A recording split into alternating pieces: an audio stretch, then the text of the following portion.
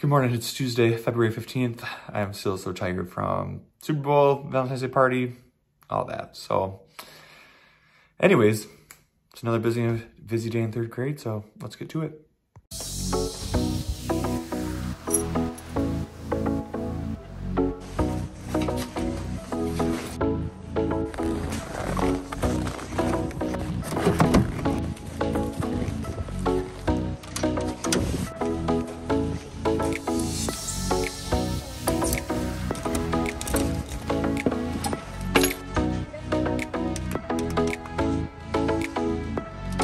All right, it is the end of the day. I just got up to my car. It was just a day. First of all, just day after Valentine's Day, so I was tired, they're tired.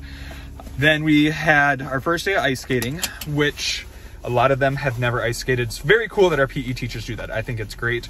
They can bring their own skates. We have a ton that they can borrow. So the teachers, we go over, we asked for a lot of parents came to help to tie their skates and find skates that fit them. So we got over there because we have FIAD right away in the morning. So we got to the warming house at about 8:30, and at 9 o'clock, finally all the kids had skates and that were tied. So I got to go back for a quick little bit of prep, had to be back there at 9:30 to pick them up. Almost all my kids, I think, had a lot of fun. The ones who had never skated, it went pretty well for them.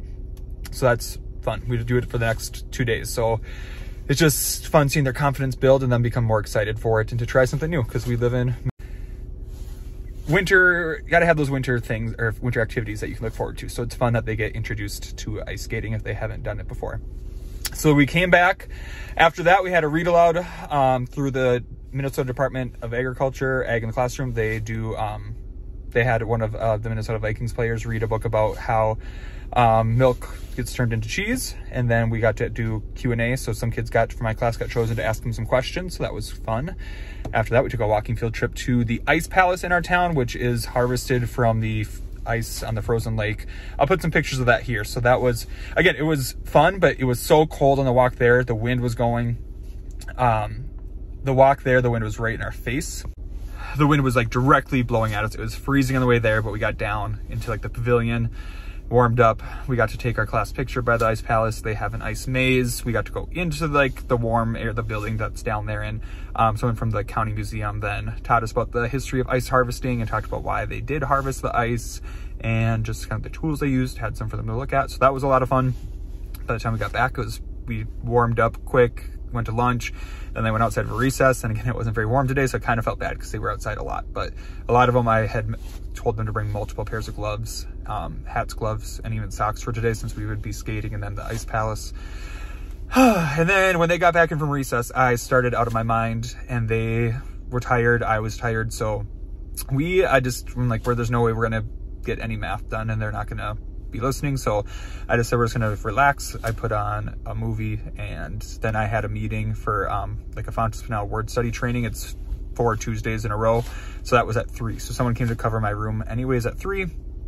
So I just let them have some free time at the end of the day until it was time for them to leave. So kind of a whirlwind of a day, but it was fun. It was a lot of fun, a lot of good times, but it just was windy, a little cold. Yeah. But now I'm off. I'm out of here. I'm going to go to both Menards and Walmart. Menards, I might buy a toilet just because my one in the basement doesn't stop running and I've had it turned off. And like the repair kits are like 20 bucks. And I feel like I've heard they're like a hassle to like actually install, and it might not even fix your problem. And like a new toilet's like $90. So I feel like I just buy a new toilet. So that's what I'm going to do, I think. And then I also want to buy curtains for that spare bedroom at Walmart. And then we're gonna go home and try to put these things in. So let's see how this goes.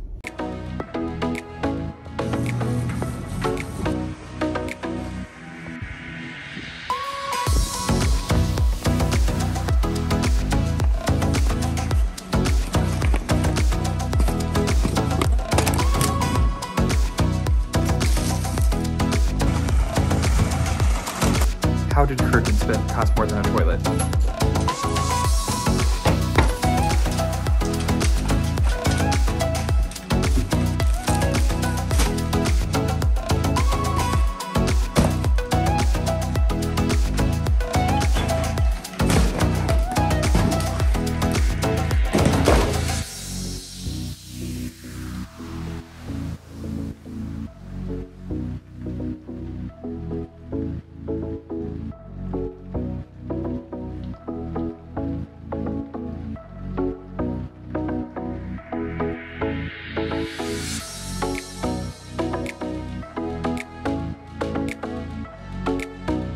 All right, curtain time.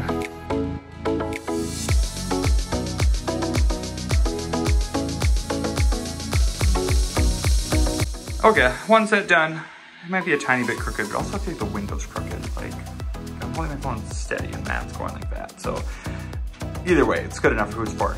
Maybe at some point in my life when I haven't spent literally more money on curtains than a toilet. Why are curtains so expensive? I'll get a second panel for there, but we're gonna stick with one because guess what?